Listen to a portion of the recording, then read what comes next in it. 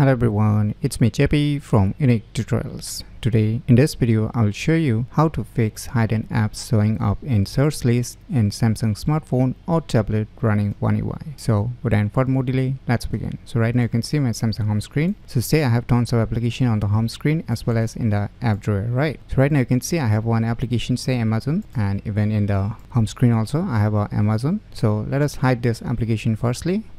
Let me go to the settings and let me click on this hide apps on home and app screens, and let me select this Amazon application. Just to give you an example, click on done. Let us minimize it. Now you can see the Amazon application has been hidden from the home screen as well as from the app drawer. Now let us try to search this hidden apps. So now you can see the hidden apps is still showing in the search list. As you can see, we have already hidden this application. Let me show you again.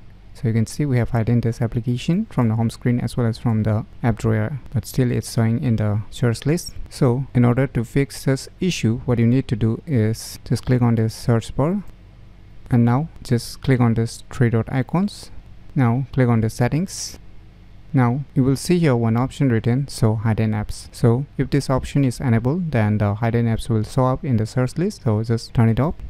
And let us move back. Now let us try to search the similar application again. So now you can see it's not showing up. So by using this method, you can easily fix hidden apps showing up in search list in Samsung smartphone or tablet running One UI very easily. So if you never known about these cool tricks, then you should definitely give it a try. So if you find this video tutorial useful, please click on the thumbs like button, and if you're new to our channel, click on the subscribe button, and lastly, thanks for watching.